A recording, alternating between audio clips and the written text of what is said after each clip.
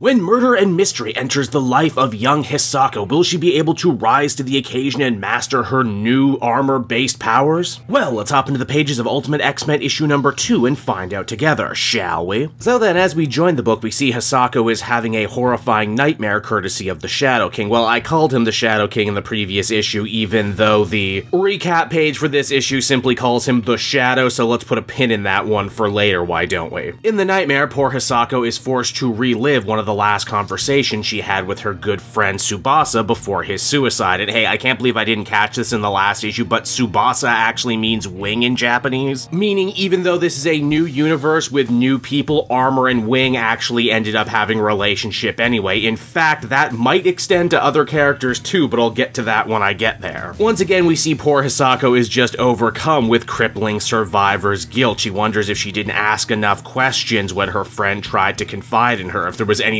she could have done to save him. Questions that are sadly all too real and all too cutting to people who have ever lost someone to suicide. Further complicating things, when Hisako comes to, she has another strange note like the one she received in the earlier issue telling her to meet the shadow creature somewhere. At first she tries to busy her mind so she doesn't have to think about it, attending her motorcycle lessons and even picking up eggs for her mother. Everything changes though when Hisako ends up coming face to face with a new girl. Her name, we discover, is A.K.A, and no, your eyes do not deceive you, she has snow white hair and lightning bolt earrings, as well as what is clearly a little X pin. Why is this? Well, apparently this girl has modeled her sense of fashion after her favorite Wakandan freedom fighter, the Wind Rider, aka the woman who would be Storm, implying that there's actually way more of a mutant underground community being born right now that Hisako has no idea about. It also just serves as a really nice bit of connective tissue between this book and what's going on in the Ultimate Black Panther book, in case you haven't been paying attention. May is super nice, super bubbly, and super interested in Hisako once she realizes that she's the girl who survived that car accident not that long ago. It's clear that Hisako has been crying out for a friend ever since she lost Tsubasa, and because this girl seems like she wouldn't run away, she decides to open up to her about the mysterious letter and even gets her to tag along. Where are they going? It was a shrine in the first issue, and in this issue they end up going to the old abandoned schoolhouse, because nothing creepy ever happens in old abandoned schoolhouses. Especially not in the old abandoned anatomy lab. I learned this from reading the appendix at the back of the book, but apparently a lot of J-horror happens in anatomy labs, mainly because, well, there's a lot of dead things in there. And if you're a young person like our cast of characters in this story, it's probably going to be one of the first places where you end up making an acquaintance with death. And of course, this whole place is decked out like a horror movie right now, complete with gooey, dripping plush animal heads, candles, and weird serial killer string theory boards. It's here too Hisako once again ends up coming face to face with the Shadow, who tells her that 3 more of the boys who bullied her friend are dead. Because, you know, this sad, dejected girl didn't have enough survivor's guilt already, let's keep piling on her, why don't we, and see what happens. At first the 2 girls think they're safe because a security guard comes up behind them trying to kick them out of the building. Unfortunately, when they turn around, the security guard's face have become nightmarish worms. And all I gotta say is, goddamn, why do I keep choosing to read this book right before bed? The girls try and make their escape, aided by the fact that, you guessed it, May is actually a mutant. She makes use of a massive wind blast to blow back the worm-faced monstrosity. Now, the book actually refers to her superpowered altered ego as Maystorm, but I actually have to wonder, is she supposed to be a new version of Wind Dancer, because that was a character who was part of the same generation of mutants as Armor and Wing back in 616. Could we possibly see other Paladin squad members moving forward, like Blindfold maybe? And also, just so you think the book hasn't completely forgotten about Hisako, she also ends up activating her armor powers once again to try and protect her and her brand new friend. Unlike Maystorm, Armor has no idea how to actively control her powers yet and still basically rocks it as a reflex. It's after that the story actually ends up pulling back as we're introduced to another brand new character, a short, fat little otaku in a closet complete with the same serial killer string theory board that we saw in the Shadow's room, heavily implying that the Shadow isn't a ghost at all, but just another mutant who's being controlled remotely by this guy who, you guessed it, has put 2 and 2 together that he also recognizes Hisako. But what's his connection connection to Tsubasa? Why is he knocking off all the kids who bullied him? Well, I guess we're gonna have to keep reading to find that out, won't we? Now, as the comic comes to a close, we actually jump forward in time to the beginning of the brand new school year. Hisako is there at the assembly when, you guessed it, she's met by May, who's going to be one of her brand new classmates and would-be new best friend. She even refers to Hisako as Chan, the classic Japanese honorific showing endearment. And so that was Ultimate X-Men issue number 2, everybody, and I'm happy to say the first issue was not a fluke, and Peach Momoko is most definitely going places and doing things with this brand new series. Hell, that first issue almost didn't even feel real to me thinking back to it. It feels like, wow, did this lady actually trick Marvel into releasing an adult, mature horror series? And then even got them to call it X-Men? I feel like this is a book that they probably wouldn't have made just a couple years ago, but when we stop and consider it, we've kind of been in a golden age of horror comics as of recently. Something's Killing the Children, Beneath the Trees Where Nobody Sees, and plenty more full-sentence titles that I'm probably forgetting. Maybe Marvel thought now was the time to actually really get in there if they were already going to be reinventing the wheel that is X-Men and mutants from the ground up. If I was to sum up this book in one word, that word would actually be confident. It's very confident in its subject matter, in its characters, in its pacing, and the fact that it actually ended up rubbing so many different people the wrong way because they weren't used to something so manga-influenced in their traditional superhero comic only actually makes me like it more. I hope this book has a long run because 2 issues in and I'm totally hooked. I want to unravel the mystery of this. I want to know where we go from here. Overall, I'd give this one another very positive 8.5 out of 10.